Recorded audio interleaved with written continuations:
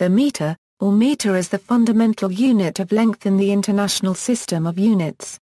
Originally intended to be 1/10,000,000th of the distance from the Earth's equator to the North Pole, its definition has been periodically refined to reflect growing knowledge of metrology. Since 1983, it has been defined as the length of the path traveled by light in vacuum during a time interval of January 299, 792,458 of a second. The U.S. yard is defined so as to be exactly 0.9144 meters. History. A decimal-based unit of length, the universal measure or standard, was proposed in an essay of 1668 by the English cleric and philosopher John Wilkins. In 1670, Gabriel Mouton, Bishop of Lyon, also suggested a universal length standard with decimal multiples and divisions, to be based on a 1-minute angle of the Earth's meridian arc or on a pendulum with a 1-second period. In 1675, the Italian scientist Tito Livio Burattini, in his work Misera and Universale, used the phrase metro katolico, derived from the Greek I1/4 II I1/2 II plus or minus II to the first II I1/2, to denote the standard unit of length derived from a pendulum. In the wake of the French Revolution, a commission organized by the French Academy of Sciences and charged with determining a single scale for all measures, advised the adoption of a decimal system and suggested a basic unit of length equal to 1/10,000,000th of the distance between the North Pole and the equator, to be called metre. The National Convention adopted the proposal in 1793. The first occurrence of metre in this sense in English dates to 1797. Meridional definition. In 1668, Wilkins proposed using Christopher Wren's suggestion of a pendulum with a half period of 1 second to measure a standard length that Christian Huygens had observed to be 38 Ridgeland inches or 39 English inches in length. In the 18th century, there were two favored approaches to the definition of the standard unit of length. One approach followed Wilkins in defining the metre as the length of a pendulum with a half period of 1 second, a seconds pendulum. The other approach suggested defining the metre as 1/10,000,000th of the length of the Earth's meridian along a quadrant. That is, the distance from the equator to the North Pole. In 1791, the French Academy of Sciences selected the meridional definition over the pendular definition because the force of gravity varies slightly over the surface of the Earth, which affects the period of a pendulum. To establish a universally accepted foundation for the definition of the metre, more accurate measurements of this meridian would have to be made. The French Academy of Sciences commissioned an expedition led by Jean-Baptiste Joseph Delambre and Pierre-Marc Copyright chain, lasting from 1792 to 1799, which measured the distance between a belfry in Dunkirk and Montjuïc Castle in Barcelona to estimate the length of the meridian arc through Dunkirk. This portion of the meridian, assumed to be the same length as the Paris meridian, was to serve as the basis for the length of the half meridian connecting the North Pole with the equator.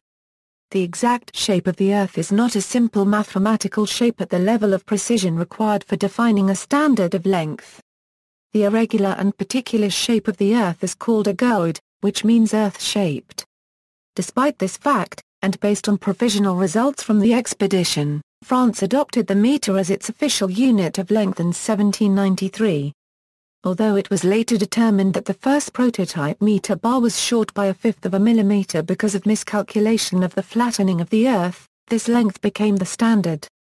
The circumference of the Earth through the poles is therefore slightly more than 40 million meters. Prototype metre bar. In the 1870s and in light of modern precision, a series of international conferences was held to devise new metric standards. The Metre Convention of 1875 mandated the establishment of a permanent International Bureau of Weights and Measures to be located in Zavres, France. This new organization would preserve the new prototype metre and kilogram standards when constructed, distribute national metric prototypes, and maintain comparisons between them and non-metric measurement standards. The organization created a new prototype bar in 1889 at the first General Conference on Weights and Measures, establishing the International Prototype Metre as the distance between two lines on a standard bar composed of an alloy of 90% platinum and 10% iridium, measured at the melting point of ice. The original international prototype of the meter is still kept at the BIPM under the conditions specified in 1889. A discussion of measurements of a standard meter bar and the errors encountered in making the measurements is found in a NIST document. Standard wavelength of krypton-86 emission. In 1893, the standard meter was first measured with an interferometer by Albert A. Michelson, the inventor of the device and an advocate of using some particular wavelength of light as a standard of length. By 1925, interferometry was in regular use at the BIPM. However, the international prototype meter remained the standard until 1960, when the 11th CGPM defined the meter in the new international system of units as equal to 1,650,763.73 wavelengths of the orange-red emission line in the electromagnetic spectrum of the krypton-86 atom in a vacuum. Speed of light. To further reduce uncertainty, the 17th CGPM in 1983 replaced the definition of the meter with its current definition, thus fixing the length of the meter in terms of the second and the speed of light. The meter is the length of the path traveled by light in vacuum during a time interval of January 299, 792,458 of a second. This definition fixed the speed of light in vacuum at exactly 299,792,458 meters per second. An intended byproduct of the 17th CGPM's definition was that it enabled scientists to compare their lasers accurately using frequency, resulting in wavelengths with one-fifth the uncertainty involved in the direct comparison of wavelengths, because interferometer errors were eliminated. To further facilitate reproducibility from lab to lab, the 17th CGPM also made the iodine-stabilized helium-neon laser a recommended radiation for realizing the meter. For the purpose of delineating the meter, the BIPM currently considers the He laser wavelength, He, to be 632.99121258 nm with an estimated relative standard uncertainty of 2.1 A, 1011. This uncertainty is currently one limiting factor in laboratory realizations of the meter, and it is several orders of magnitude poorer than that of the second, based upon the cesium fountain atomic clock. Consequently, a realization of the meter is usually delineated today in labs as 1,579,800.762042, 33, wavelengths of helium-neon laser light in a vacuum, the error stated being only that of frequency determination. This bracket notation expressing the error is explained in the article on measurement uncertainty. Practical realization of the meter is subject to uncertainties in characterizing the medium, to various uncertainties of interferometry, and to uncertainties in measuring the frequency of the source. A commonly used medium is air, and the National Institute of Standards and Technology has set up an online calculator to convert wavelengths in vacuum to wavelengths in air. As described by NIST, in air, the uncertainties in characterizing the medium are dominated by errors in measuring temperature and pressure.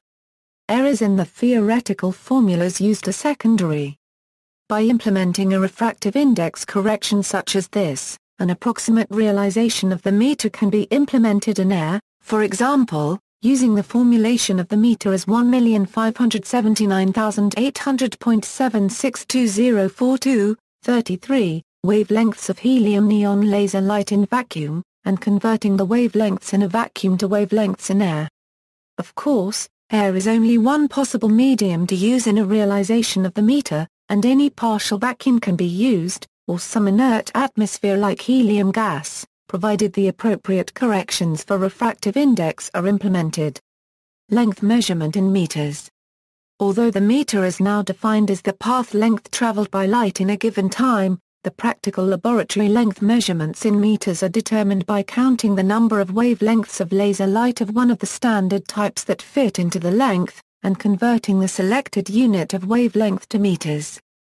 Three major factors limit the accuracy attainable with laser interferometers for a length measurement: uncertainty in vacuum wavelength of the source, uncertainty in the refractive index of the medium, least count resolution of the interferometer. Of these, the last is peculiar to the interferometer itself. The conversion of a length in wavelengths to a length in meters is based upon the relation which converts the unit of wavelength I to meters using c, the speed of light in a vacuum, and ms.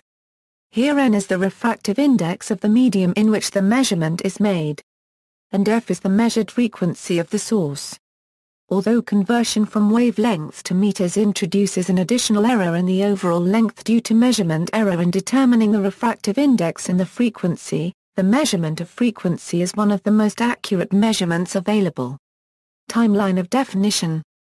May 8, 1790 Euro. The French National Assembly decides that the length of the new meter would be equal to the length of a pendulum with a half period of 1 second.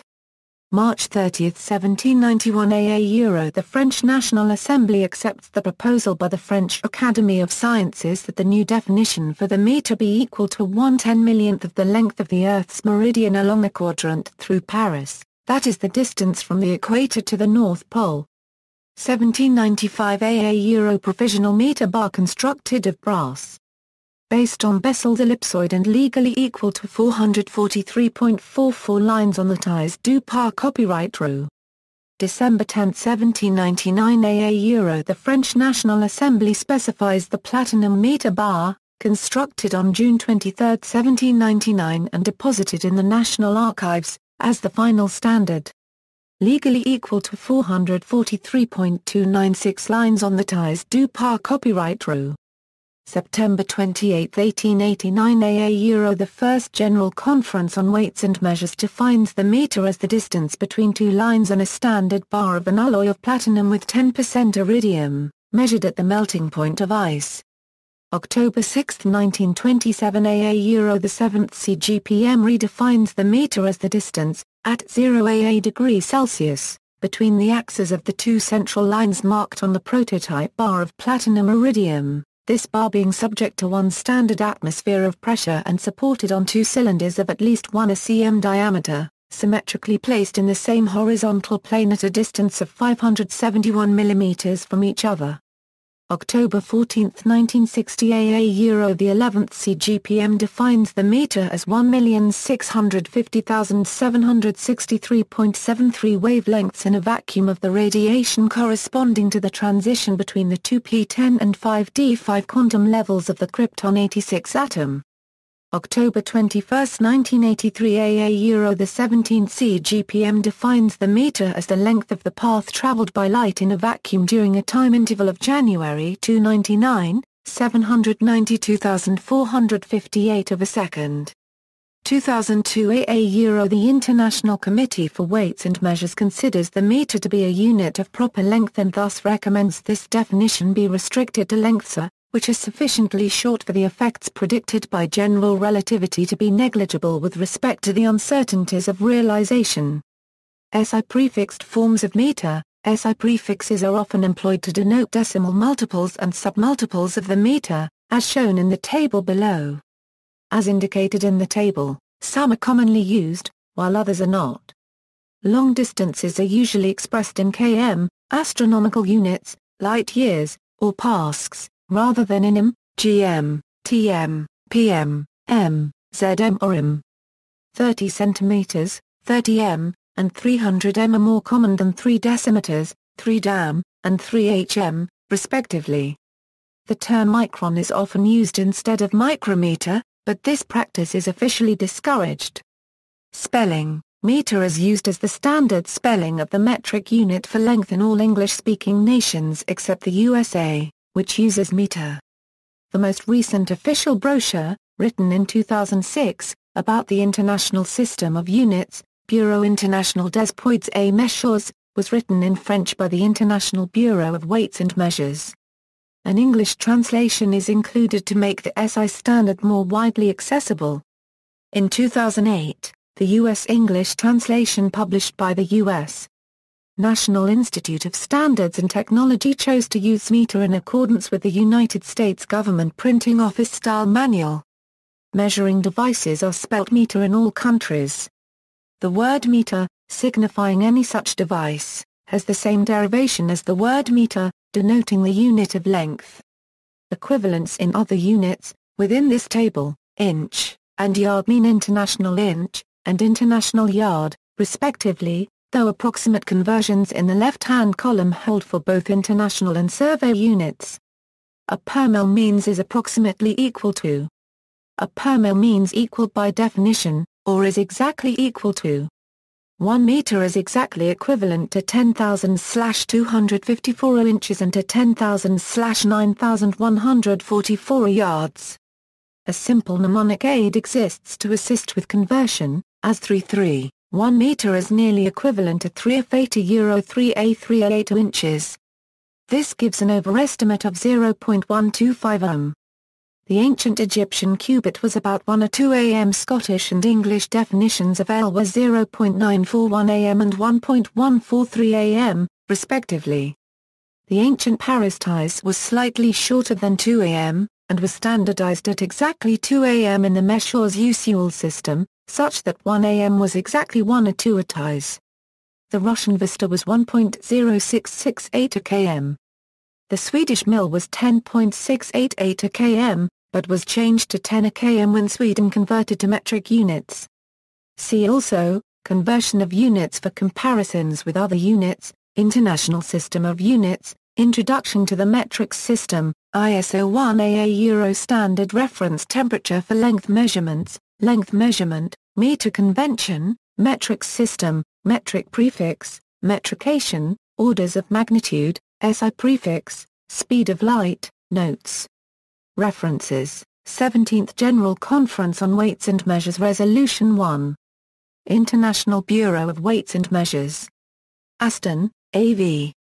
and Carew, H. Arnold Refinement of Values for the Yard and the Pound, Washington, D.C., National Bureau of Standards, republished on National Geodetic Survey website and the Federal Register, Barbrau, Louis E.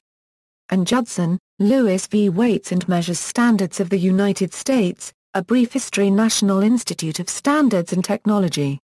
Beers, J.S. and Penzias, WBNIST Length Scale Interferometer Measurement Assurance National Institute of Standards and Technology. The International System of Units. Bureau International des Poids et Mesures 2006. Retrieved August 18, 2008 HTML version. Retrieved August 24, 2008. Bureau International des Poids et Mesures Resolutions of the CGPM. Retrieved June 3, 2006. Bureau International des Poids et Mesures the BIPM and the Evolution of the Definition of the Meter. Retrieved June 3, 2006. Cardarelli, François. Encyclopedia of Scientific Units, Weights, and Measures, Their SI Equivalences and Origins, Springer Verlag London Limited, ISBN 1-85233-682-X, page 5, Table 2.1, Data from Giacomo, P., Duplatina La Lumiere, Bull. Burr. Nat. Metrology, 102.5 Euro 14. Hummerfeld, Sigurd how WGS 84 defines Earth. Retrieved April 29, 2011. Lair, H.P. Length or Euro Evolution from Measurement Standard to a Fundamental Constant. Gaithersburg, Maryland, National Institute of Standards and Technology. Retrieved August 18, 2008. Mu, P., Taylor, B.N., and David B. Newell, DCODATA Recommended Values of the Fundamental Physical Constants, 2006. Gaithersburg, Maryland, National Institute of Standards and Technology. Retrieved August 18, 2008. National Institute of Standards and Technology. The NIST Reference on Constants, Units, and Uncertainty, International System of Units, SI Base Units. Retrieved August 18, 2008. Definitions of the SI Base Units. Retrieved August 18, 2008. Historical Context of the SI, Metre. Retrieved May 26, 2010. National Institute of Standards and Technology NIST F1 Cesium Fountain Atomic Clock. Author. National Physical Laboratory Iodine Stabilized Lasers. Author. National Research Council Canada Maintaining the SI Unit of Length. Retrieved December 4, 2010. Norton, Pat spelling meter or meter. Author. Penzias, W. Timeline for the definition of the meter.